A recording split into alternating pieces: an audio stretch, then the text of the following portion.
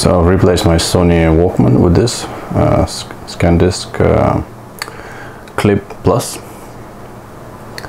Basically what it is just a little mp3 player. We have 8 GB inside. You connect it to your PC through a USB, and you can listen to your favorite music or podcasts. Let's check. I have my Joe Rogan podcast on. It's pretty convenient. Like, you just turn it on and it goes back to the last thing you've listened to. But if you want to check the menu, just click home button again and goes music, but it's not necessarily just music. You have the folders here. If you go back down, let's see, I don't know if you can see. You have arrangement by song, albums, artists. The favorite was recently added, so if you just copied some songs, it's gonna show up on the recently added. That's pretty cool, especially for the gym.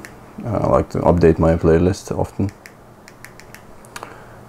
Also you have playlists, and then you have podcasts. That's a separate folder inside. Inside, when you open in the PC, you can see a separate folder for podcasts. That's where you store all your podcasts. You can have audiobooks as well, random recordings, I guess, and just folders. What else is there? I have radio. You can record your voice. Some settings. The battery lasts for about, let's say, 3 hours non-stop listening, maybe 4. But in my experience, you should really charge it after each use. The thing with these batteries is you don't want them to drain 0% every time. What it does is kills your battery. Slowly over a period of time, it will kill the battery. So keep it at you know, at some percent, like 40%, you know, and then top it up again. You can clip it on your clothes. That's how I use it in my gym. Just clip somewhere, and you don't have to keep like in a pocket. You don't have pockets in your workout gear. It's fine. Headphone slot, just the usual one. You have a micro SD, and I don't use it. I find 8 GB plenty. So, but if you want, you can use it. It's not the cheapest one. You can find the cheaper versions, I guess.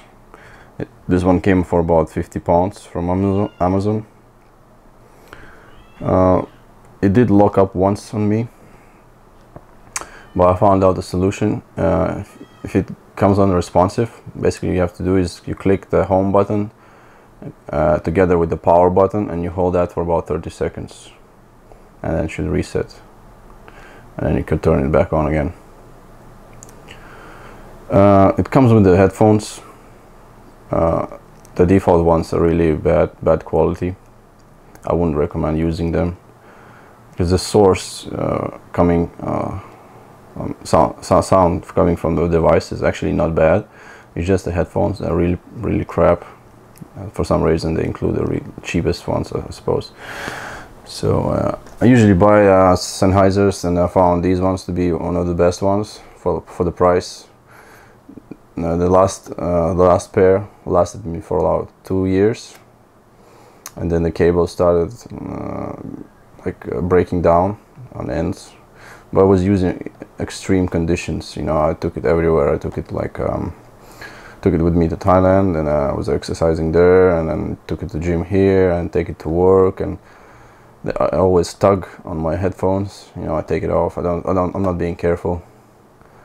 So it took me 2 years to break them. So yeah, it's really good ones. They're not cheap, but they're cheap enough for the price. I mean, for the quality you get.